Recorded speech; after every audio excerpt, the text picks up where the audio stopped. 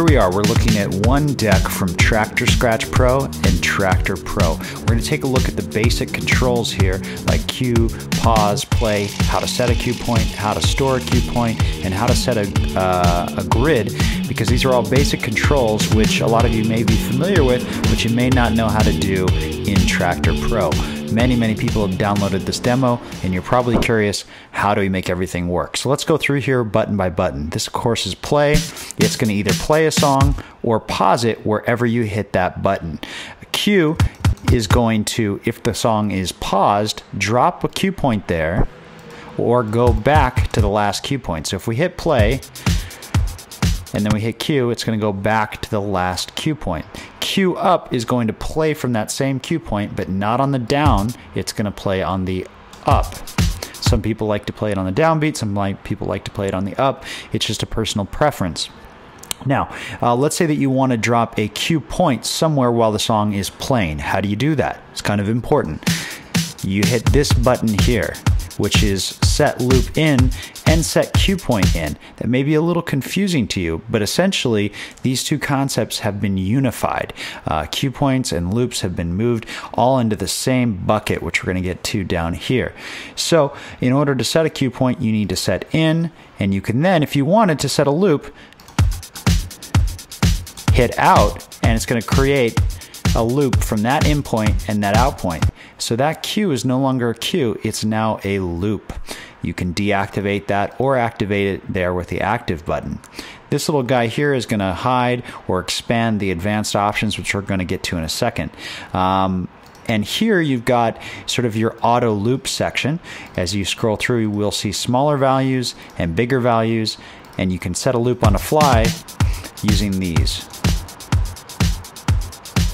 Make it smaller,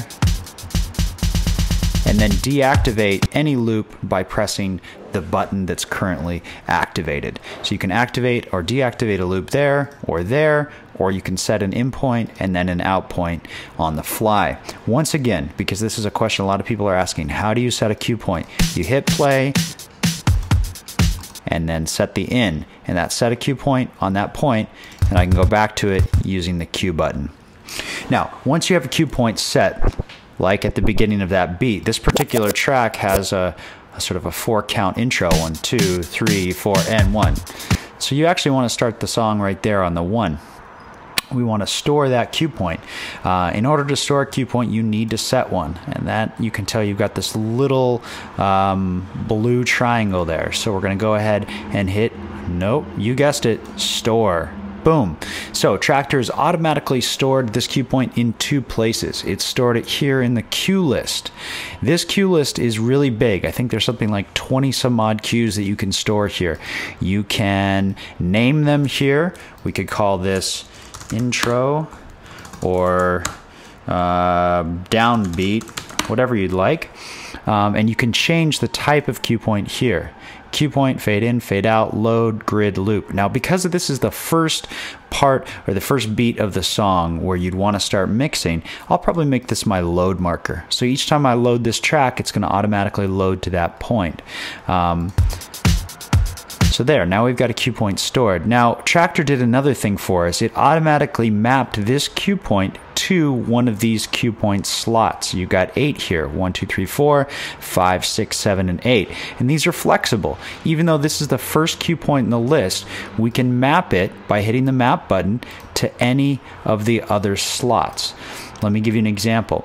Let's say that I like this snare right here. So I want to go ahead, set a cue point there, either by pressing in or cue. I'm going to store that. And let's say I want to map that to the 2 because my snare is supposed to be on the 2. And I want to map this, my kick, to the 1.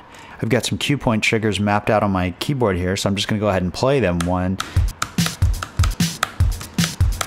So even though this one comes after this one in the list, let's go to that and rename that snare. So even though snare is number 2 and this one is number 1, we've rearranged them so they're more in an order that we would like. So you can arrange them in a musical pattern that fits your needs, not necessarily the linear structure of the song.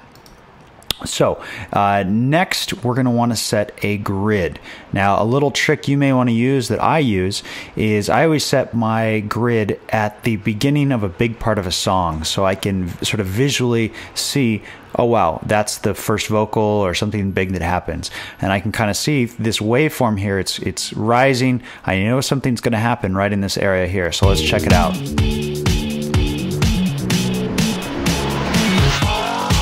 So I know pretty much I want to be out of the mix at that point.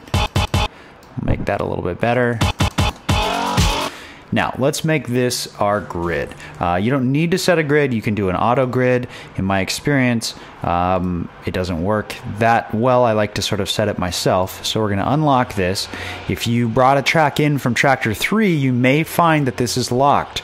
And if you try and set a grid or change the tempo, you're going to find, oh wow, nothing works. It's because it's locked. You have to unlock it. So let's go back into the cue points. We'll set one there and we'll make it, actually before that we need to store it, and then we need to make it a grid. That's the sequence.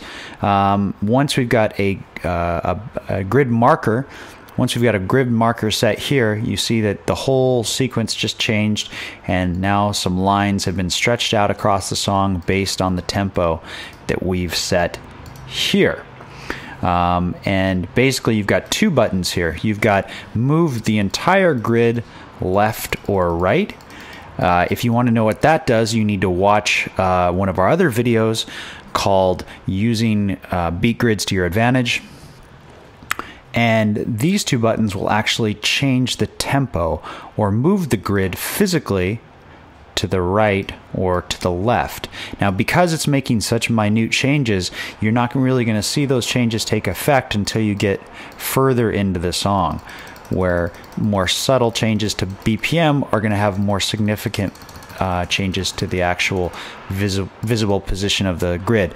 So the idea here is to move the grid to the left or right until all of these white lines, of course, line up with your peaks. We've got another video that talks about how to set a proper beat grid. You probably want to check that out as well if you haven't already done so. So we've set a beat grid, we've moved things around. We probably want to go ahead and lock that because it's pretty darn precise and we don't want anything to change it. Now we can go back into cue points and continue to work and set more cue points. So everyone's always asking, what is that song from the video? So this is an edit that I did of Dance, of course the big epic hit by Justice last year. I combined two of my favorite remixes of that track, a Mastercraft remix and another remix, and combined them into one long blended DJ mix that you can use with a nice extended beat intro and outro, and you can download that for free on my MySpace page, myspace.com/Ian Golden.